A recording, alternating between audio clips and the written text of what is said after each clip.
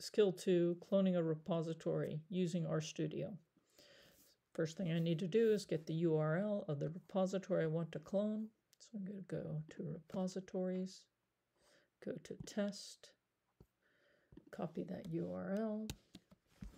Now I'm going to open RStudio, go up in the top corner here, say new project, version control, git, paste in the URL. There we go. Make sure it's in the right place. As I said in the workshop, you always want your Git repositories in the same place, not mixed in with other things. It'll save you a lot of headaches. There we go. Now I've cloned it. If I go into this directory, you will see that there is now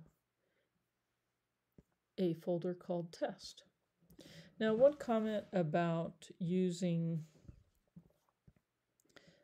the using Git from RStudio.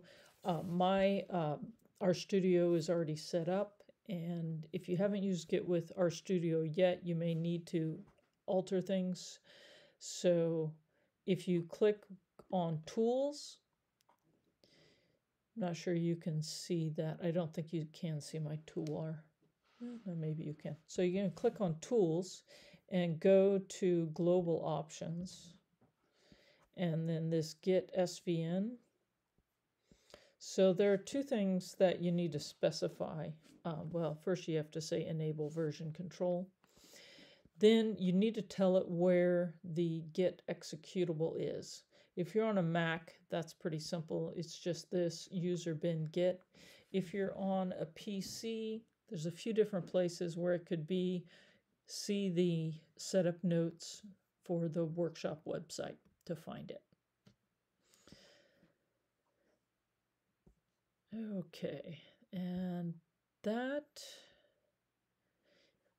that's basically it for cloning. When you're cloning, you're not going to need to do authentication.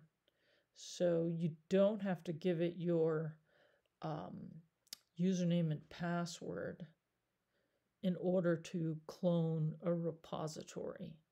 But when we get to pushing information up to a repository, we will need to go through authentication, and I'll cover that in a separate video.